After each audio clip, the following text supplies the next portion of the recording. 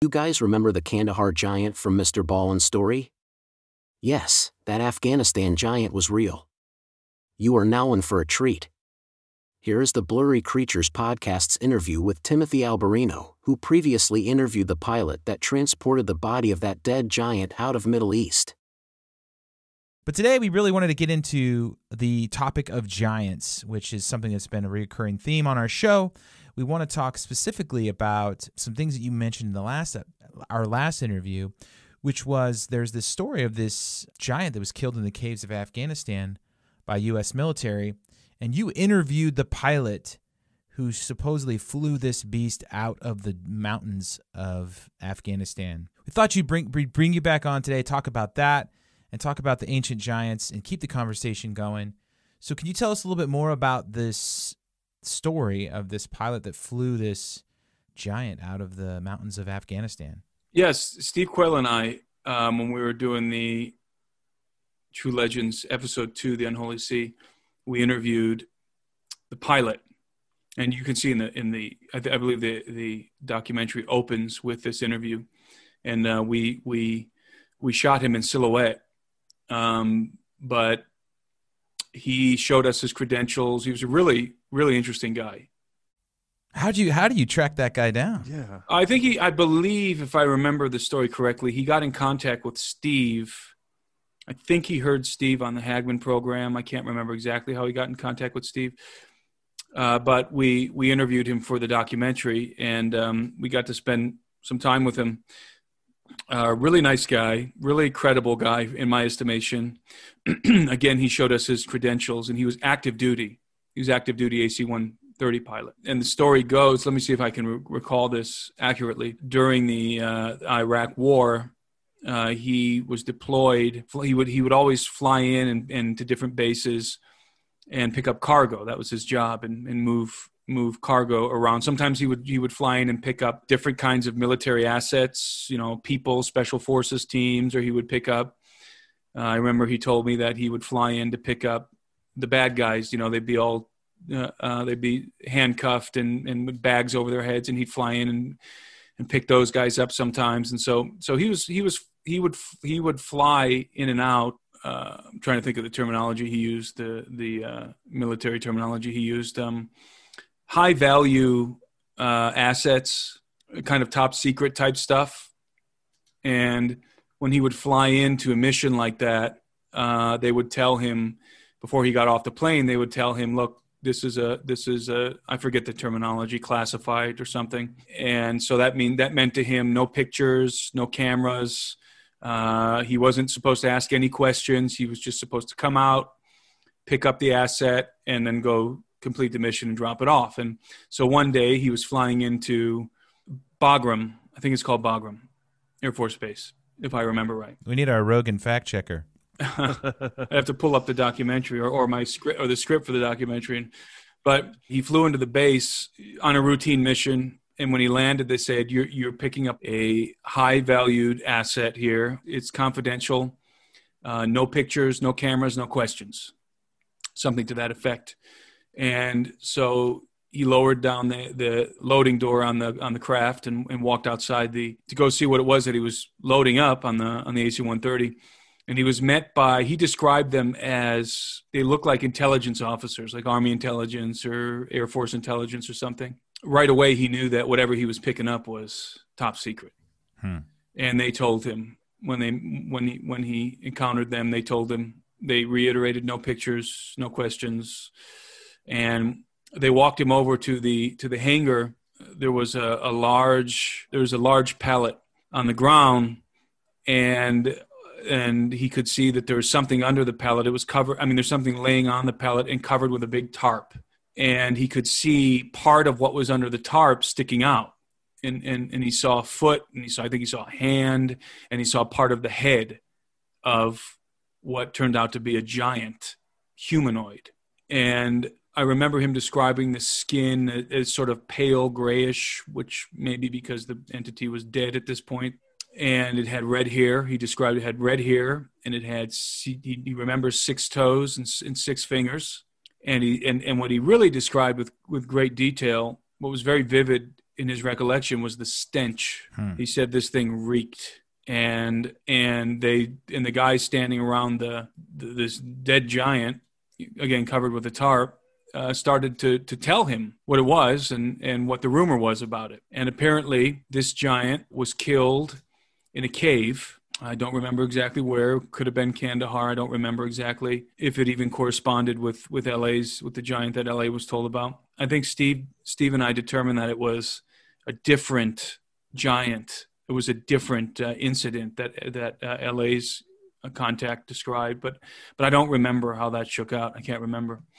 But the pilot told us that he was told that, I believe it was the Marines who encountered this giant. I want to say it was Marines, a group of Marines who were patrolling, doing a routine patrol around a village in Afghanistan. And they noticed that, I remember him telling us that they noticed that the local villagers were bringing food and other items into a cave and leaving it at the mouth of the cave. And it was sort of an act of reverence to something or someone that was in the cave. And so, of course, the Marines, let's just say they were Marines, the Marines thought that they're aiding and abetting the Taliban, right? That they're supplying the Taliban in the cave. And so the Marines decided to go in and smoke them out. And they went in there thinking they were going to encounter a bunch of Taliban guys, and have a firefight. And when they went into the cave, what they encountered instead was this 15-foot giant. Wow. And they describe him as, they smelled him, if I remember right, first, and then he came out of the shadows and obviously frightened them.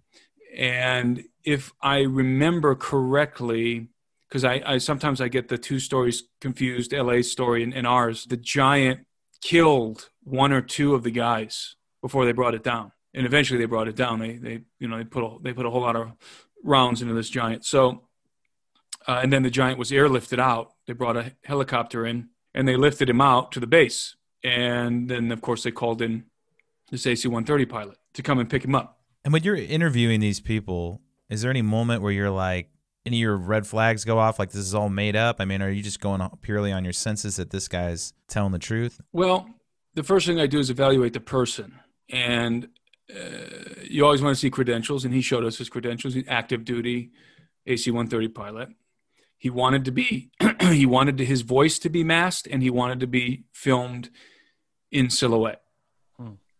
And that's a good sign. He's not looking for fame, not looking for money. Yeah. Nobody even knows who he is. So that was a good sign. And then, having just shot the breeze with the guy for a while before we did the interview, I had a sense that the guy was telling the truth. He told me some other things too, relevant to some other topics. And I had a good sense about him. I believe his story to be true. Now, the only way you could ever verify it would be if he had physical evidence, or photos that could be verified or something. So in as much as we could believe him, Steve and I believed him. I found him to be very, very credible. We wouldn't have put him in the film if we didn't think he was credible. Yeah. And so, long story short, he loaded the body onto the AC-130 and flew it to a base, I believe in Germany, or no, Qatar. He flew it to Qatar. And from Qatar, it made its way to the United States. He learned later. And he said through the grapevine, he heard that the ultimate destination of this corpse, of this 15-foot tall humanoid giant, the ultimate destination was Wright-Patterson Air Force Base in Ohio. And then that was the end of it. That was the end of his tale. And later on, by the way, let me say this. I almost forgot to say this, and Steve will attest to this, Steve Quayle. The pilot that we interviewed purposely withheld some details about his experience. And he told us that he did. He did that. He said, I'm not going to tell you guys, there's specific details I'm going to withhold. And the reason he did that was so that if somebody else comes out talking about this incident, he would be able to confirm if those people were telling the truth. Yeah, it's like the police. I mean, like when they let so much out to the public, but they know things that they're things that only the murderer or perpetrator would know, right? It's the same way to fact check somebody. So they just didn't hear it in the news, didn't watch your film, didn't listen to LA, that it's legit. Yes. And so he called Steve and after LA had come out with his, I believe it was, he did an interview, or he certainly put it in one of his films, and the AC-130 pilot got in contact with us, and he was very excited, and he said, "This guy's legit. He's telling the truth. He describes some of the details that I purposely withheld." He was very excited about it. So that led us to believe that either LA's giant was the same story, or it was another one of the same species in the general vicinity. Wow. So it was a second giant. How long do you think the giants lived? Did they live longer than human beings, you think? Who knows? One thing is clear is that they were living underground, and that's why I think they had pale skin. Yeah. I think the pale skin was natural. It wasn't just because post-mortem. It was the natural color of their skin, and I think they're living under the ground. These are cave-dwelling entities that have been forced into the caves by human beings. And, you know, when in the United States, for example, the Native Americans have tales of hunting the giants because the giants were evil. The giants, they feared them, and the giants were man-eaters, and so they hunted them. Yeah, yellow hair. We talked about that in one of our early episodes, Nate. Yeah, just like they hunted some of the wild animals and some of the megafauna back in the prehistoric times. They hunted the giants, and so they say.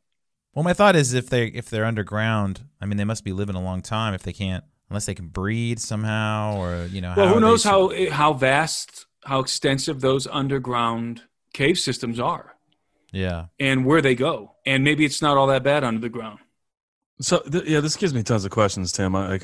So in the entire narrative, we talked about the beginning of the giants and the Watchers and the Nephilim and that whole process. And then we have the flood, and you have the two different theories, which is there's survivors, or there's, you know, the bloodlines carried on through one of Noah's son's wives. And then we get to, you know, to modern day, and now we have stories about giants that still exist. And so how are they still existing?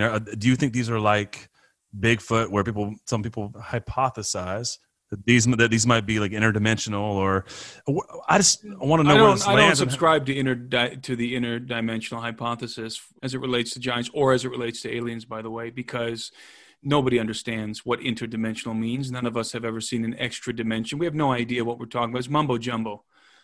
We can kind of understand the concept of something being interdimensional, but it's just a magic wand that we can wave at any problem and say, you know, oh, I understand what's going on. It's interdimensional. Sure. When really we don't have any freaking idea what interdimensional is. We don't. You can read one of Michio Kaku's books and get a scientific perspective on what interdimensional may mean. But outside of that, it's like trying to describe a color that we've never seen. So I try and stick with practical solutions that we can contemplate and that make sense within the world that we are familiar with. So here's a question. I mean, you brought up Bigfoot. We're talking about giants somehow existing and still being alive on the earth in caves. Well, what about Bigfoot? Yeah. I mean, are we to suppose that Bigfoot was on Noah's Ark? I think they all went underground. That's how I think they all survived. Yes. So there's a few options here. I mean, there's actually a lot. There's a lot of possibilities. They could have gone underground. If you're talking about an advanced entity, it could have gone off planet, which is doubtful, but it depends on what you're talking about there. They could have been in a portion of the earth that was not completely submerged. I am of the persuasion that the flood of Noah was global. But having said that, is it possible that there were certain places that were not submerged? I guess it's possible. Anything's possible. And then you've got some people who believe that the flood of Noah was local. I believe, you know, that some of the popular Christian Bible scholars like Mike Heiser believe that the flood of Noah, he may or may not, I don't recall if he does it or not, but certainly very respected scholars believe that the flood of Noah was not in fact global, it was local. That's possible. I can't rule that out. I don't know. I mean, again, I tend to think it was global. I think it was, because you see it in the Americas too. You know what I mean? You see it all over the Grand Canyon. You see it through the New Mexico desert. Yes. There could have been multiple floods. There could have been floods all over the earth, but not over the entire earth. So there could have been flooding. By the way, when you talk about the flood of Noah, you have to answer the question in your mind that will give you clarity about the flood. Where did all the water come from? There's an old hypothesis that a lot of people used to subscribe to. I think most people have abandoned that ship, though, regarding a canopy. A canopy, thank you. An ice canopy around the earth that melted. But you don't have to go that far. Stay on the earth. Just stay terrestrial when you think about this. All you have to realize is that there was an ice age. Much of the northern hemisphere, when you got close to the poles, and much of the southern hemisphere, close to the pole, was frozen, solid, with a whole lot of water, and frozen in the form of ice. And most of North America was covered in ice, and so you had a sliver, and it was a wide sliver, but you had this band, an inhabitable band around the earth, and the temperatures would have been pretty mild within that band. It wouldn't have been so variegated as it is today because you have the caps are frozen. So again, not just the caps. Most of North America is frozen, right? So if there was an impact, let's say a comet, cataclysmic event that suddenly melted that ice, you would have a global flood. Now, would the flood it would be global in nature for sure, because you're talking about a whole lot of water dumping into the ocean all of a sudden. And also, you're not just talking about a flood, you're talking about all kinds of cataclysmic events happening simultaneously. Lots of volcanism, volcanoes going off left and right, massive earthquakes, tidal waves, every kind of cataclysmic geological event you could imagine would have happened. It would have been a mass extinction event. And those poles would have melted very quickly if the atmosphere heated up, and it would have amounted to essentially a global flood. Most parts of the earth would have experienced massive flooding. I've heard some people say that there was water underground, and then there was like plates that like collapsed, and it just shot the water out. That probably happened as well. Yeah, it probably was a combination of all these things. And then the water receded slowly. Would it take a year for the water to recede? Well, the poles refroze, and so that sucked up a lot of the water. What about the greenhouse effect that I've heard? Would like someone say there was a canopy, like a greenhouse around the water was trapped in the atmosphere? That's possible. The atmosphere was certainly different back in the Ice Age. I mean, if Jesus can, take a couple loaves of bread and some fish and make it a huge meal, I'm sure he can make it rain for 40 days, right? Just making it rain, yeah. Yeah, and he certainly could. I mean, Jesus is, in my book, I refer to him as the singularity. He is the source of all creation. He could certainly do whatever he wants. However, the universe and the natural world in our lives are not encompassed by regularly occurring supernatural events. We live, in terms of the occurrences that happen in our lives, they're pretty mundane. And in the world in general, it's like a clock. It's like the universe is ticking away, and things are happening that were pre-planned, preordained, based on geological phenomena, astrological phenomena that was set in motion from the beginning. I don't know if you understand what I'm saying. So yeah, rather than just God snapping his fingers and making it rain, it's more likely in my mind that it would have occurred like most things occur in life, that it would have been a preordained event, a comet or something headed for the earth that happened to hit the earth right at that moment in time, precisely when the earth was full of violence and corruption, because of course God is omnipotent, all-knowing, and would have known the hour in which he was going to set the flood beforehand. So, and this, of course, that hurdles us down a theological road there. But yeah. But the point is that there are many scenarios in which things could have survived the flood. Now, could people have survived the flood? Could human beings have survived a global flood that maybe didn't submerge all of the earth? I think the answer to that question is no, because the climactic change would have been so dramatic that it would have been impossible to survive. It would have been impossible. You couldn't, it would have literally been impossible to survive. Everything would have been different. Suddenly, for those people who are alive, they would not have had the wherewithal to survive that level of cataclysm. However, could a Bigfoot type creature survive? Yeah. A creature that's more feral, a creature that lives in the wild and that had the capacity, maybe, I think they do, evidently, because their eyes are black, to live under the ground? Could they have just retreated into the inner earth? Yeah. And the giants, do the same. Could that have happened? And I guess, is it possible that some humans could have done it too? I guess that's possible as well. But, the fact is that, and I say this as a fact, and I'm sure you guys probably would agree with me. I think that the existence of the Sasquatch is a fact. I think it's a stone cold fact. I love that.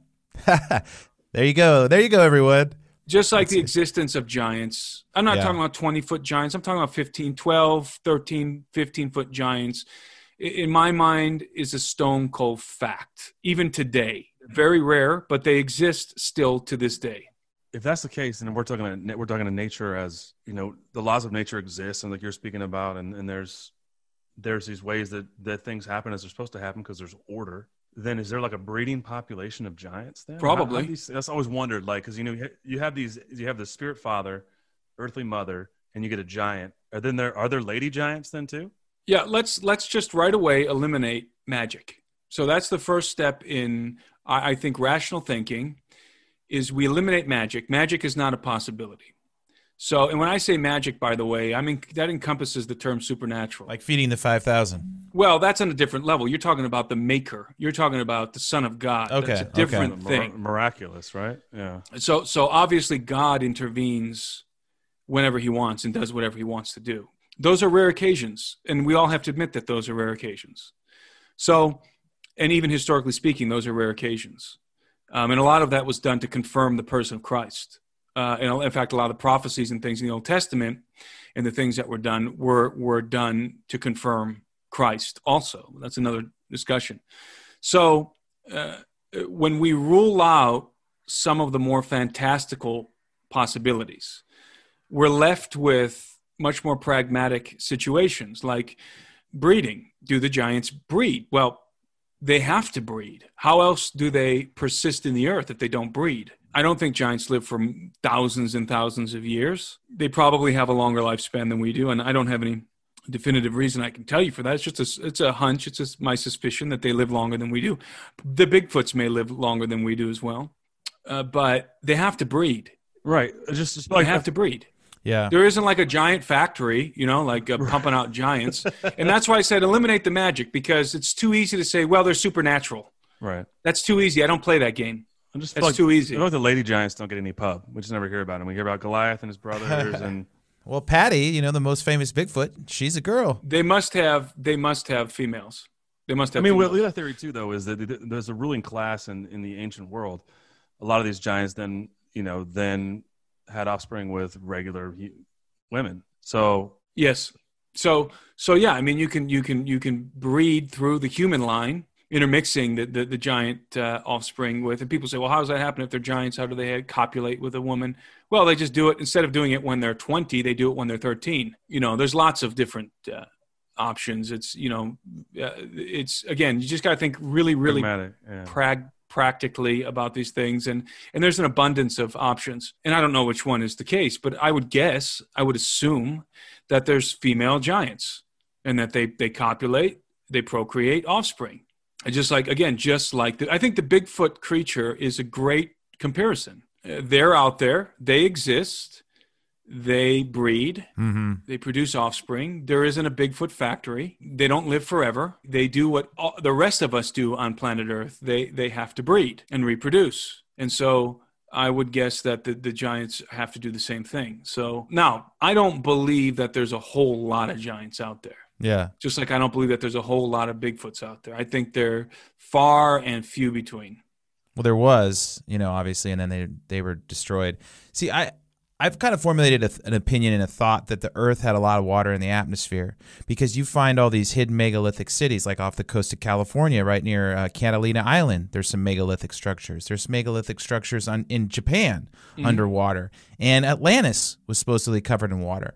So what if the Earth, at one point, most of the water's in the atmosphere, and that produces the megafauna, and everything's bigger, and then it all comes down and buries all these ancient cities. That could supply some of the water, but it could not supply all of the water. You're talking about a tremendous amount of water. And then Well, let's assume that the flood covered Mount Everest, I mean, we are talking about an almost an unimaginable amount of water.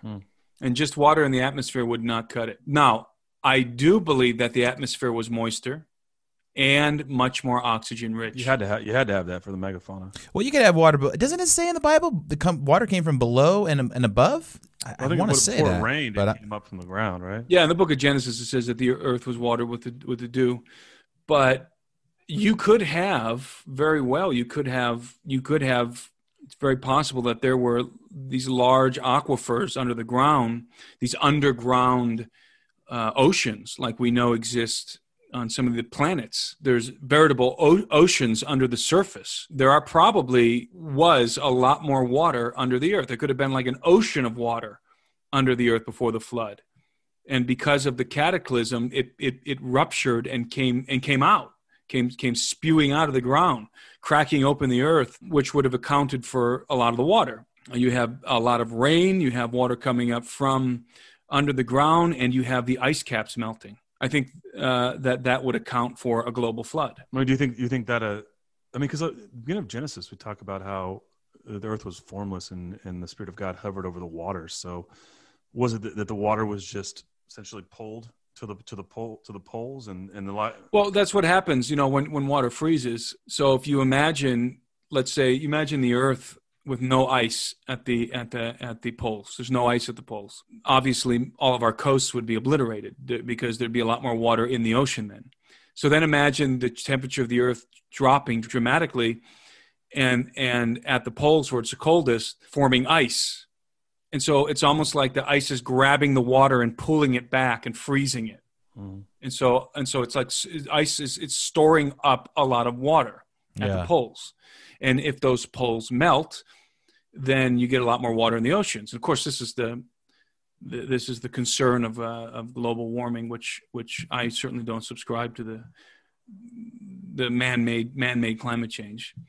Although climate change is just a fact of life on planet Earth. Dramatic climate change happens over we've had ice ages. The eons. It's like a look at it cools and warms and cools and warms. You don't get an ice age without it cooling. Yeah, it's a cycle. It's the Earth's position in the orbit around the sun. There's some kind of a configuration, an astronomical configuration, with the Earth and the sun and possibly some other planets or some other kind of cosmological phenomena that causes the melting of the poles and then the refreezing of the poles. And I don't mean refreezing like they are today. I'm talking about an ice age. I'm talking about when I say freezing of the poles, I should be more clear. I mean an ice age. I mean not just the poles. Where I'm sitting in Montana would be a big, huge sheet of ice. Yeah. I'm talking about most of North America frozen. And so is this cyclic? Has the Earth been going through this for millions of years? I think so. I think it's like a clock. And so you get these dramatic climate change events and ice ages that are recurrent on the Earth, on the planet. And so was that part of what happened? Was that part of the equation of the Noahic flood? I think it was. Yeah, it makes sense to me if that happens. And if you think about the world as kind of like previously like a greenhouse, and then someone takes the plastic off the top, suddenly only certain plants in certain areas are going to survive and the other ones are going to freeze on the edges, right? Or if there's an asteroid or a comet strike, sure, that kicks up a lot of dust and lots of volcanism going on in the Earth, you get all this soot in the atmosphere, volcanic ash and just soot, and it blocks out the sun. And so what would happen in that scenario is you would get dramatically colder temperatures on the Earth. There's a lot of different, like I said, there's a lot of different possibilities. What about events like Sodom and Gomorrah, where are they trying to make giants again? I'm not sure that Sodom and Gomorrah had anything to do with giants. Judgment, right? Well, they're doing something. They were exceedingly debauched over in Sodom and Gomorrah. I mean, I talk about this scenario in my book. I kind of, maybe you can call it hyper-analyze things. And because I like to get down to like the nitty-gritty, the everyday practical view, because that's the view that we all come from. That's our lives. Who is this Encarnacion? That's one of my favorite movies, by the way. Yeah, mine too. When you think about Sodom and Gomorrah, we have to pull ourselves out of kind of a Sunday school perception and instead let the story be as raw and as perplexing and as pragmatic as possible. So you have Sodom or was it Gomorrah? I can't remember. Where Lot was in. Was Lot in it's Gomorrah or Sodom? I can't remember. They're basically twin cities. Somewhere. I want to say it was Gomorrah. I can't remember. It was one of those two. And you have this. So the story goes. To be honest with you, I should probably just read it because it's very, very interesting. And it's only about a paragraph here. Well, it's a very interesting event that we all are familiar with it, but how many of us have actually really thought it through? It seems like God gets involved when we do DNA experiments, like in the days of Noah and Tower of Babel, and to me, it always feels like when we start tinkering with the DNA, then you see more of the hand of God getting, okay, stop. No, I agree. I think that there's a line that we cross when God intervenes in a big way, and I think tampering with the genetic book of life is crossing that line. Yeah, and it demands judgment.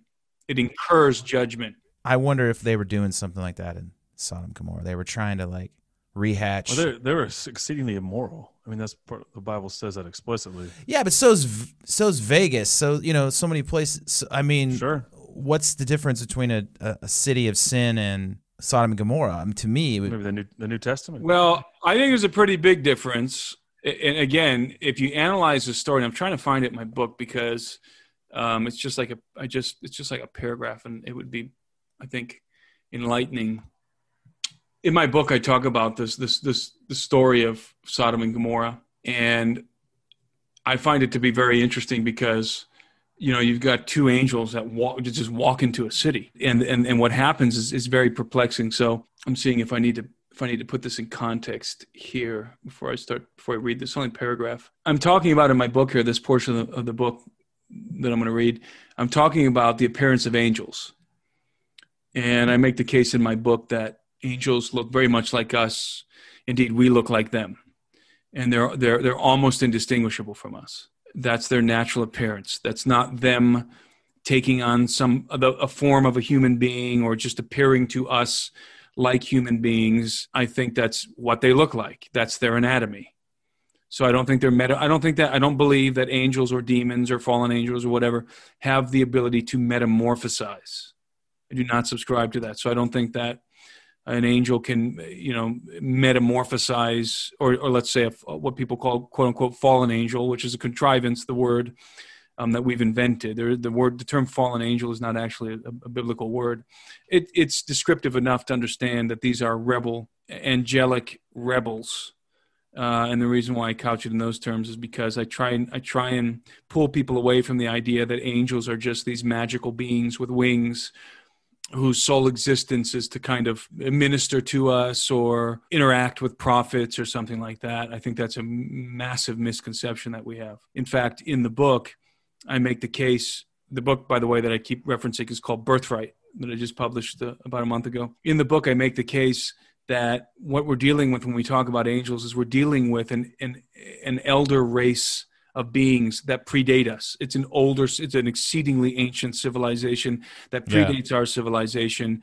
These are not entities with wings or multiple faces or anything like that. They look just like us. In fact, we look like them. They're not human. They're not made from the substance of the earth like we are, but they are humanoid. This is not angels morphing into human beings, metamorphosizing into human beings. That's an important thing to keep in mind, okay?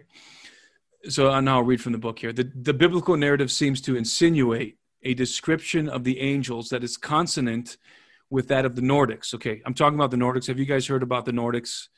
There's an alien race that people talk about. Ufologists talk about the Nordics. They're these human-like aliens that they look like us, but they got blonde hair and blue eyes. And so I'm writing about that before I get to this paragraph. So, we haven't talked about it on the show.